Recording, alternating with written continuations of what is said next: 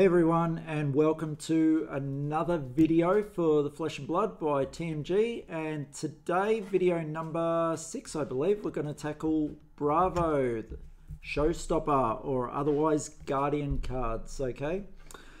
Yeah.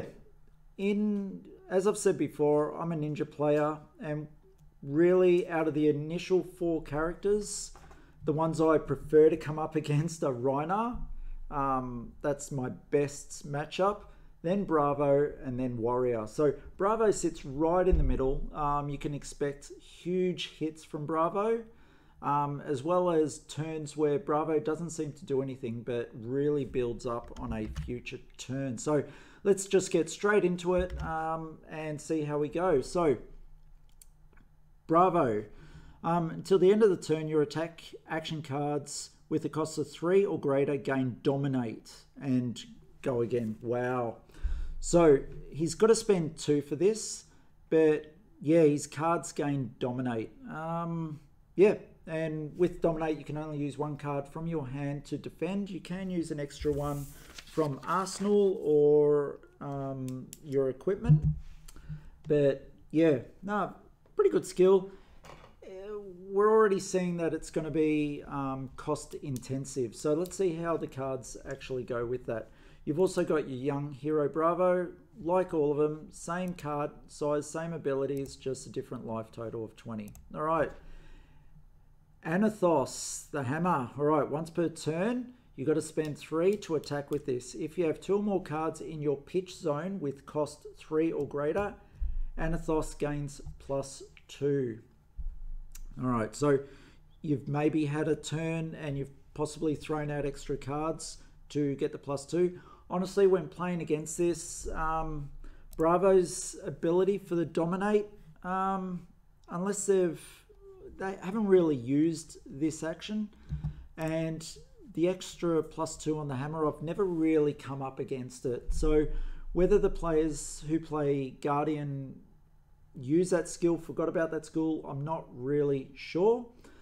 But the way that Guardian's been played against me, he's very effective without those 2 skills anyway. So let's just continue on with the rest of the cards.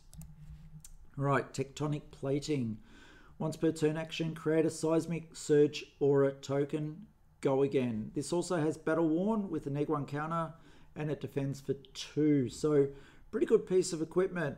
Seismic Surge Aura token. Let's just take a quick look at it. It's right at the end, I believe. At the beginning of your action phase, destroy Seismic Surge.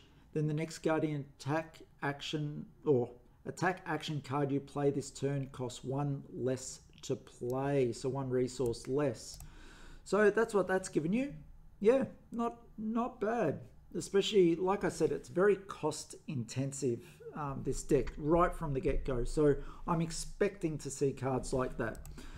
We get into Helms of Eisen's Peak. It's a common card. Action, destroy Helm of Eisen Peak. Your hero gains +1 hand size until the end of the turn. This is also Battle Worn, so it's not a bad piece of equipment for Guardian.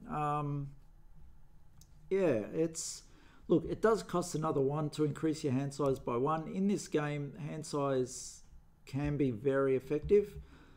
So yeah, I'm at 2 minds with it. Whether you would go a card that will tackle at a later time like a Merchant's Hood, or whether you keep this, unsure. But that's the next Guardian equipment that's available to him. Now we get on to the first Majestic, Crippling Crush. You do not want to see this card if you're opposing him. All right, it's Bravo's specialization, so only him. If Crippling Crush deals 4 or more damage to a hero, they discard 2 random cards. And it does 11 damage, defends for 3. This is a crazy card. We're into double digits for the damage. You know what? It only has to do 4 or more damage, and you're also discarding 2 cards. So could you imagine you're defending against this? I'm going to lose 2 cards if I allow it through, or I've got to throw down 2, maybe like... You're defending with, this is going to take about 3 cards to defend with.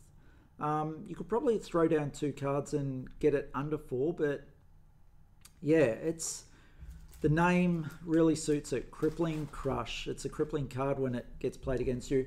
The other crippling thing about it though, it does cost 7 to play, which is where other things start coming into effect. If Bravo gets his ability off where he can throw out 3 cards to get his action off, cause a dominate with a Crippling Crush, oh man, it's a turn that's really going to hurt. All right, let's get on to Spinal Crush. Costing 5, if Spinal Crush deals 4 or more damage to a hero, action cards, activated abilities, and attacks they control lose and can't gain Go Again during the next attack action phase. It attacks for 9, only needs to deal 4 or more. When this is played against me as a ninja, and like this is crippling in itself if I can't play Go Again, so have to defend hard against this with equipment or whatever I've got. Yeah, this is a great card. These two are probably staples in most Guardian decks that I've seen. Cranial Crush. If Cranial Crush deals 4 or more damage to a hero, they can't draw cards during their next action phase. Yeah, less impact than the other two, doing 8 damage, costing 6, defense for 3. Yeah, some pretty good cards to line up their Majestic slots. Yeah. All right, let's get on to, now this is their super, Forged for War. Go Again. While Forged for War is in the arena, equipment you control gains +1 defense. At the beginning of your action phase, destroy Forged for War. I haven't really seen this card played against me. Guardian does want to defend, but there's a fair few generic cards that will help them along, which is probably the reason why I haven't really seen this played much. I could be wrong. Please let me know in the comments. Otherwise, yeah, we'll move on to the next one.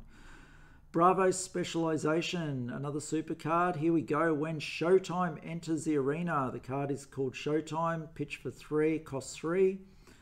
Search your deck for a Guardian attack action card, reveal it, put it into your hand, then shuffle your deck. At the beginning of your action phase, destroy Showtime, then draw a card. How great is this card? Not only does it allow you to select your Guardian attack action, who cares if the opponent sees it? At the beginning of your action phase, you can destroy this card. It replaces itself. Not for the pitch cost, but getting that extra card in hand, so important, as we've said for Bravo. It's all about the resource management. Here we go.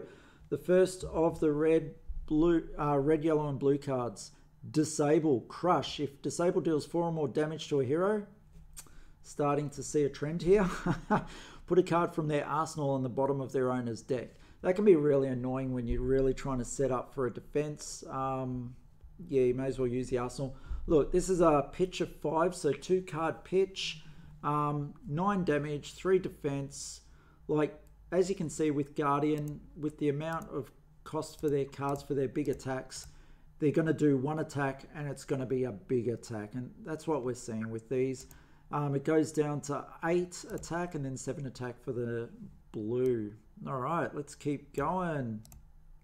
All right, Staunch Response.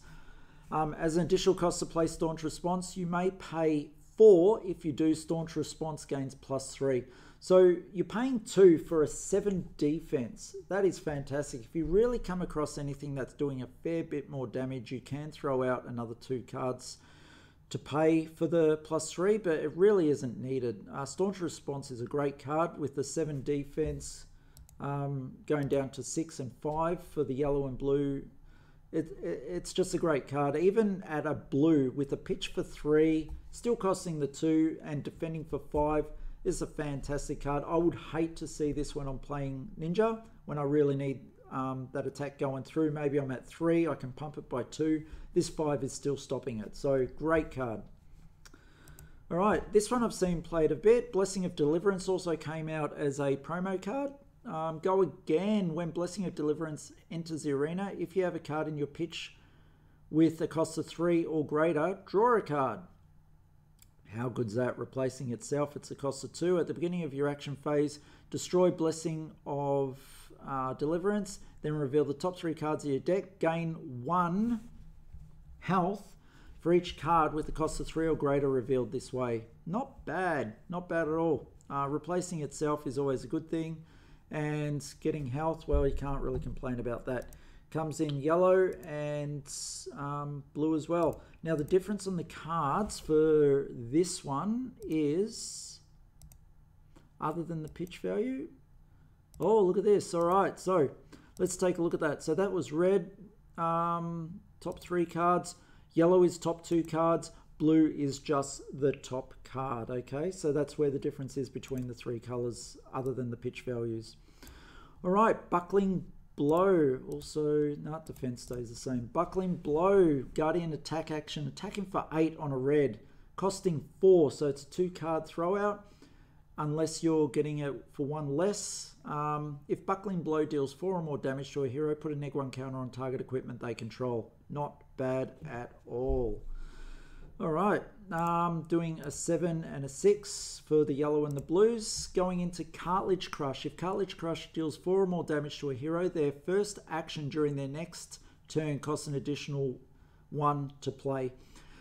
So, you know, it doesn't seem like much, but when you're in a game where finite resources and you're planning your next attack and then this hits the table, it can really mess up your next turn. Now this is doing 7 for, can be 1 card to throw out. It is a 3 pitch, but as you can see, a lot of these cards are looking for 3 pitch items. So there is going to be a fair bit blue in the deck to actually get these working.